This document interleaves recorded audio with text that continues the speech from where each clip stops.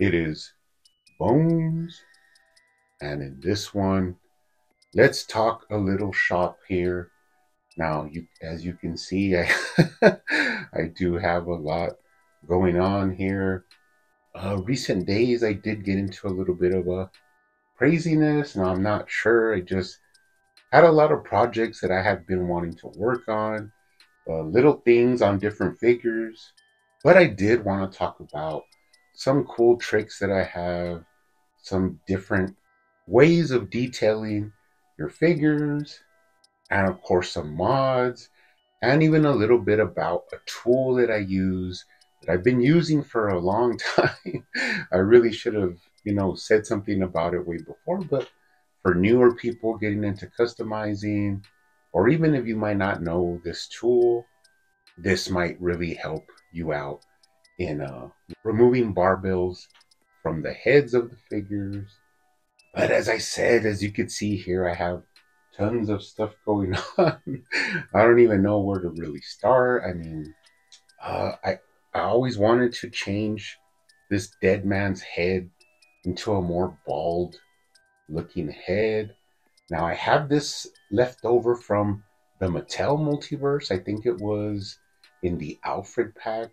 You have this weird head. I'm not sure what the character's name is that it is supposed to represent, but it is from the comics. But I just thought it would work well here, giving a sort of bald headed version of Deadman. Now, the original head he comes with is this, I think it's a reuse from another figure that McFarlane made, but it doesn't really capture what I think of when I think of Deadman. I think of a more cleanly bald, smooth head. And I thought I had another Lex Luthor extra head and I couldn't find it.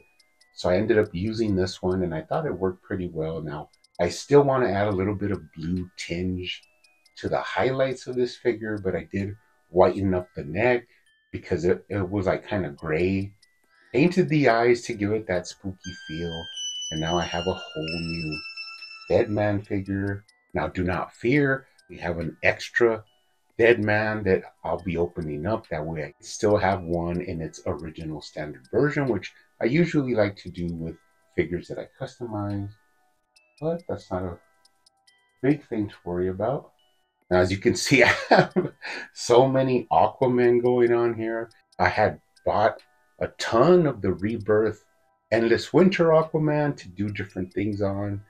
You can see right here, I did a Aquaman holding a golden gun. Now, I've had this for a while, and this just kind of shows you my little quirky humor, and at the same time, I like the style, the way it looks. Something you don't, you wouldn't really see as Aquaman holding, a golden gun, but I have different versions of Aquaman going on here that I've been working on, especially with that new digital figure that I had some extra heads to work with. But little details changed in each one. I even straightened the eyes on one of them. That way he doesn't have that side eye. So I have a couple of side eye versions, and I also have a straight looking version. So that's something I always wanted to get done with. Now, something you might not hear me talk a lot about, and that's the Spawn line. Now, I do collect this line, but I do collect it a little bit less fanatically than I do the DC Multiverse. But for a long time, I had one. I've actually been holding on to this figure for a long time. I bought him for like $10, loose. And this is the Haunt figure. Now, the thing about this is that I have already two of these. I have a standard one. I have one that I removed all of the sort of ectoplasm and tentacles, so he looks more like a clean suit without any extras. And then I matte painted him to, take off some of the gloss. But what I really always wanted to do was do a bloodied up version of Haunt.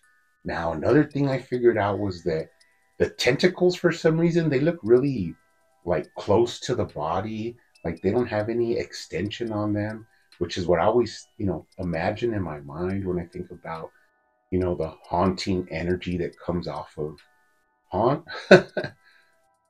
Creepy tentacles.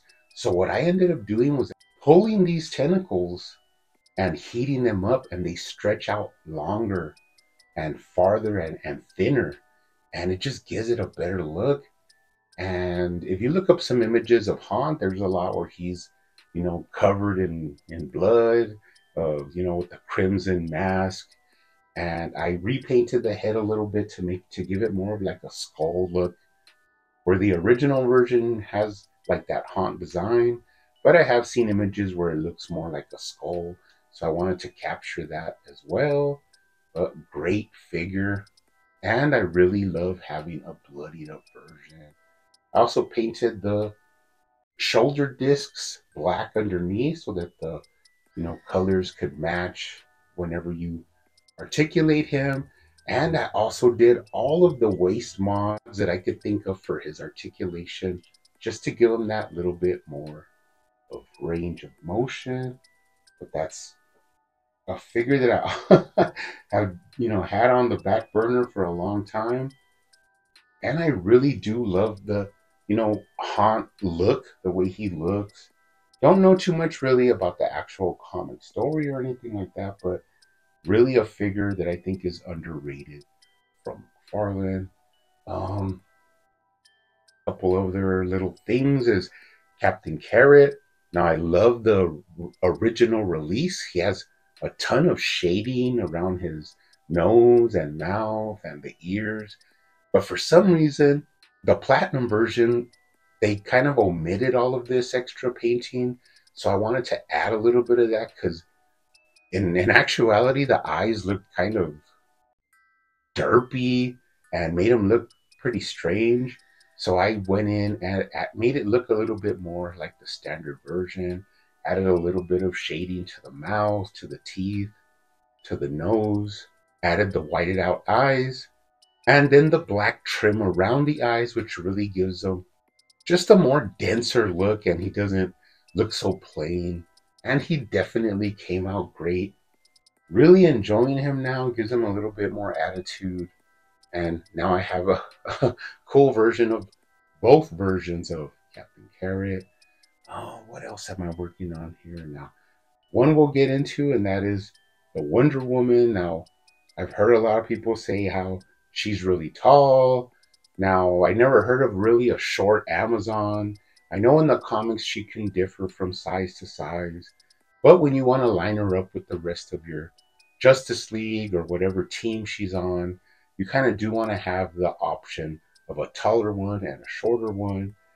Now, I had this idea for a while, I just hadn't, implemented it, but this is just your standard version of Wonder Woman. If you put her next to, let's say, your standard Hush Superman and Nightfall Batman, she is slightly taller than both of those figures.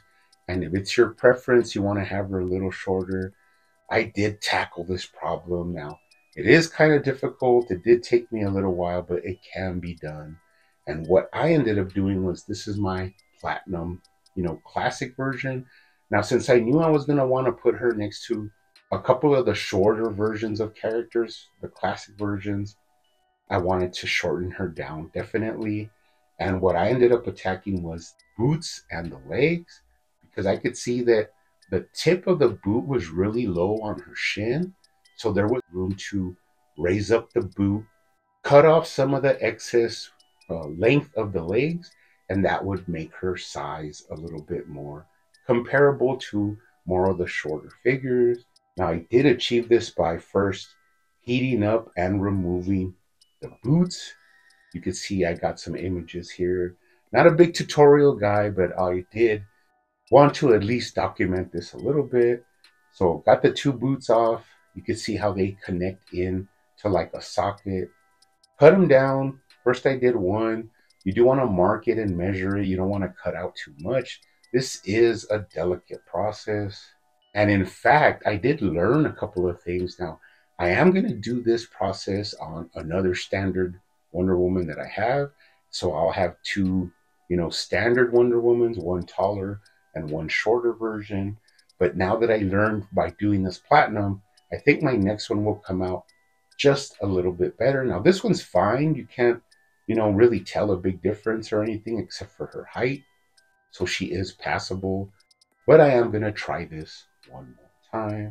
Now, once you measure about how much you want to cut off, you cut that off, and then you want to reattach the boots. Now, I didn't want to leave the inside hollow, so I did cut off that little plug that goes in and just glued it inside just so that her boots wouldn't be hollow, because you're not going to get the exact same, depth of plastic that goes in there.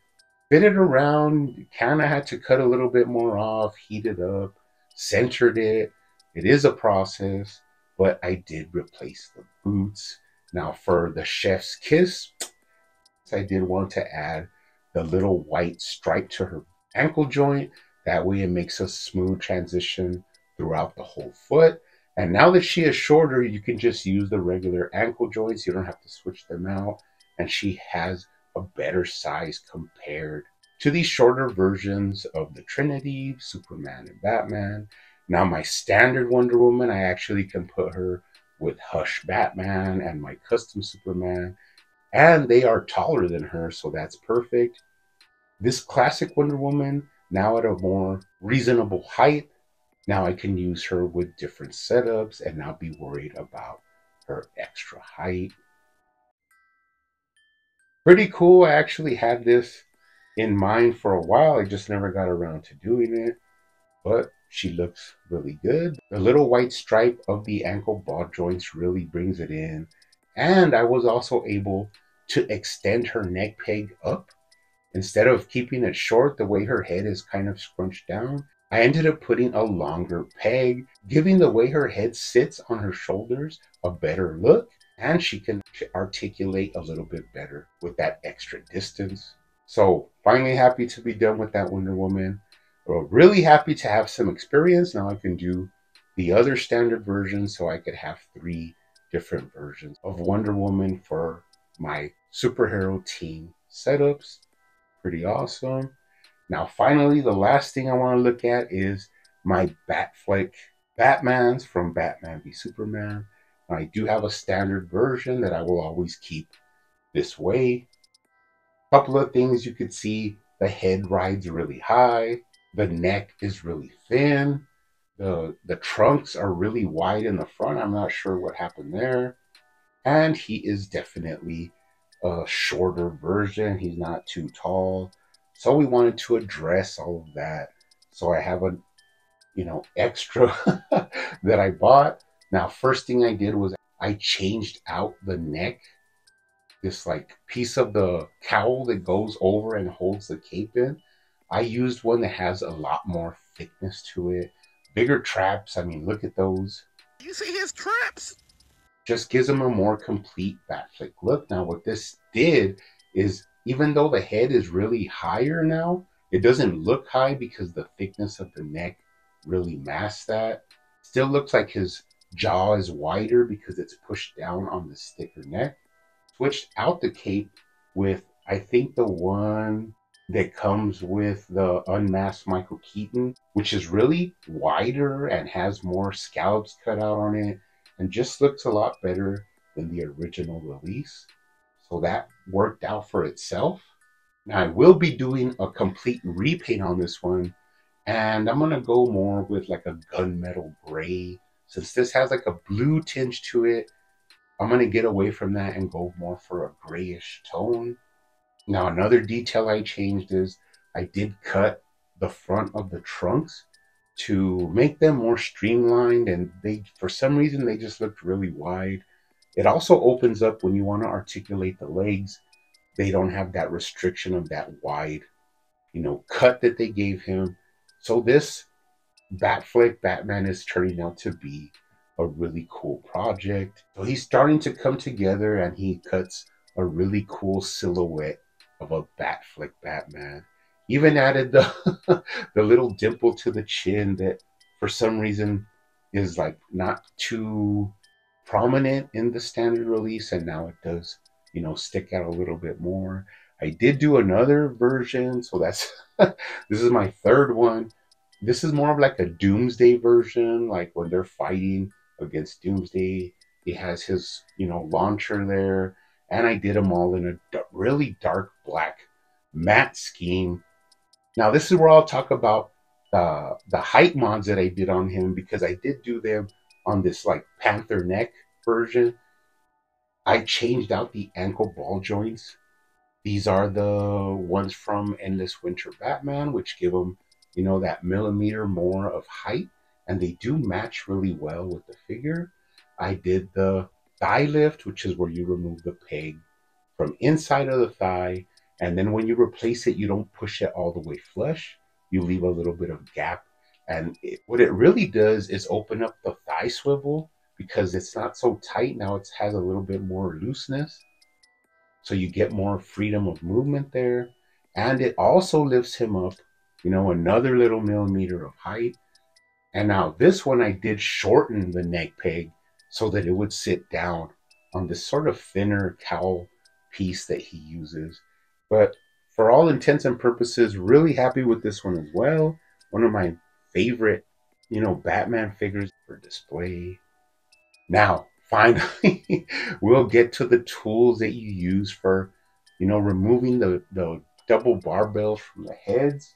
Now, a lot of people always use like some sort of pliers, maybe like this. You heat up the head either in hot water or a blow dryer, and the pegs can be removed. Now, the reason I don't like to use these sort of pliers is because they tend to do damage to the peg or even to the ball, depending on where you pull it out of the head. Now, I've been using this tool since almost the very beginning, but I just, never talk about it. And these are these sort of forceps, but they're like a hook shape. So they're basically hook forceps, and they're shaped perfectly to the shape of the ball peg, the neck ball peg, the barbell. So you could heat it up with a little bit of heat. Now, the reason I use these is because even if you have the head, it will not damage the head at all, because since they have that hook shape, they actually hook around the ball and then, pop off. And this is with minimal heat. What I've actually found with these is that you can even get a head and it could be pretty much dry without any heat, and it will still pop out with minimal force. You do got to pull a little bit tighter because it's not warmed up. But what it doesn't do is damage the head or damage the barbell. So these are really useful. Now you can get these on Amazon, I guess, or eBay, or at your local medical supply warehouse, but they are really a lifesaver when you want to remove a head ball peg, saving you from any damage and making it definitely a lot easier. Now, we could also go into like extending the barbells, making them shorter or making them longer, depending on what you need, but that's a topic for another video. So anyways, guys, that was some cool little custom work I've been working on. I wanted to get all this done for one main reason, and that was because I want to clear the desk off, and I'm going to review the Azrael Knight's End Batman, the first appearance Batman, maybe even the repainted Nightfall Batman in the black version. But I do want to get into reviewing those figures. So I wanted to get this little video out of the way. But you guys, keep hunting out there, keep collecting, keep customizing, and I will see you on the next one.